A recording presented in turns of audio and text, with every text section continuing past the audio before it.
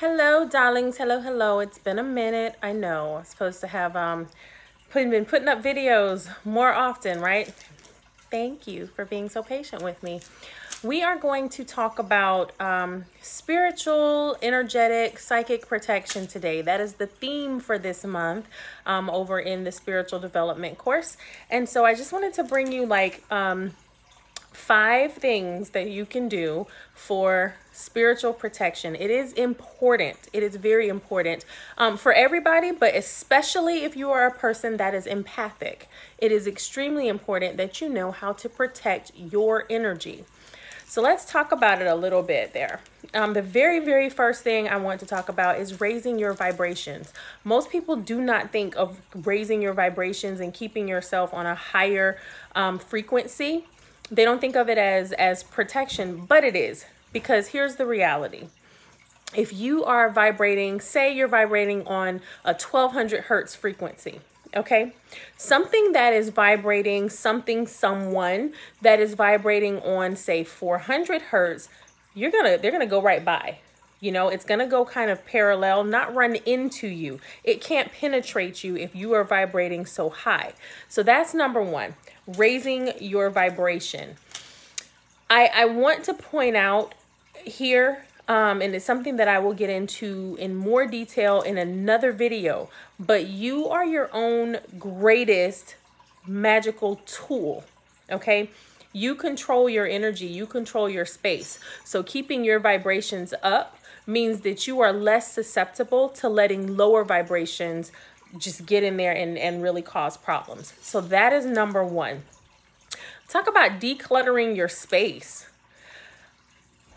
What's external is also internal, okay? So with that, your life right now, the things around you, the things that's happening to you and with you are a mirror reflection of the frequency that you are on, of what's happening with you, of your mental pattern, of what you're putting out into the universe.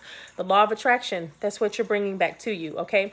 So declutter your physical space. Get rid of the junk. Don't have junk laying around your house, in your car.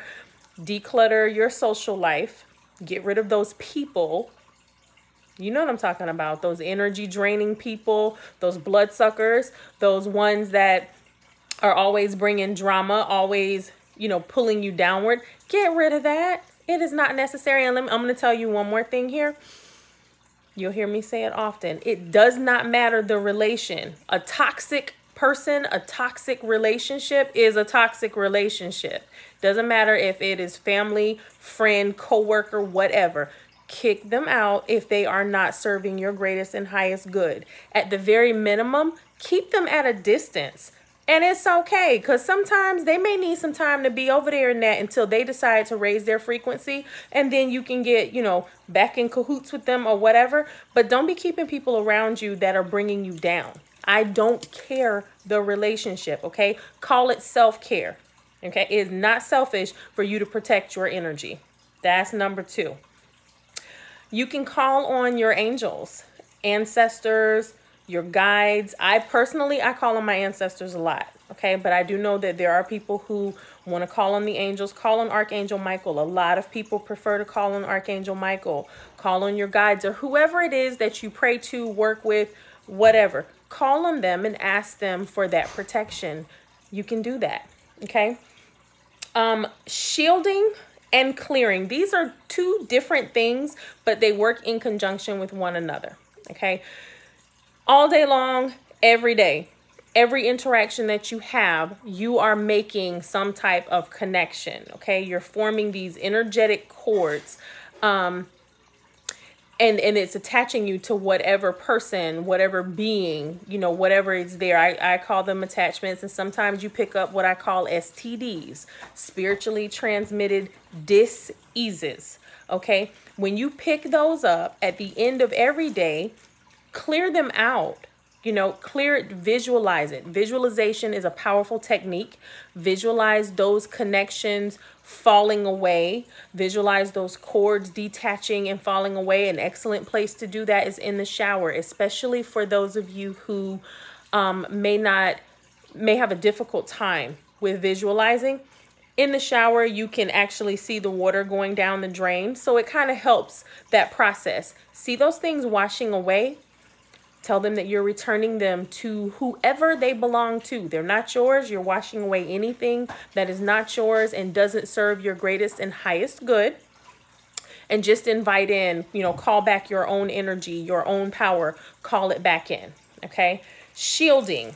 Shielding, you are able to visualize yourself in like a safe and sacred space. That could be in a bubble of light, and having light surrounding your energy field. That could be you seeing yourself in a specific place.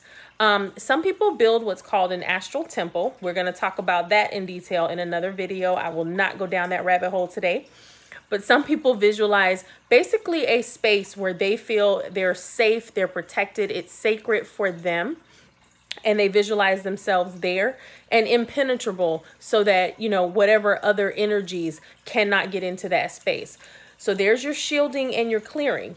And then the last thing that I'll talk about very quickly is crystals and stones. Some people will carry crystals and stones in their pockets. A lot of ladies carry them in their bras. We done talked about this. If you follow me on Facebook, you've heard me mention that. You have like wire wrapped jewelry that people will wear. Clear your stones, charge them with the intent or the purpose. Of course, that has to align with the properties that they carry. Okay. This is also something we'll talk about in more detail, but these are just 5 basic ways of protecting your energy. Okay.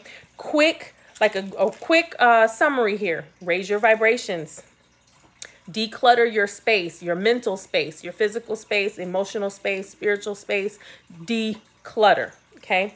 Calling on your angels, your guides, your ancestors. Shielding and clearing. And then using crystals and stones in your daily life. These are 5 simple ways that you can spiritually protect yourself.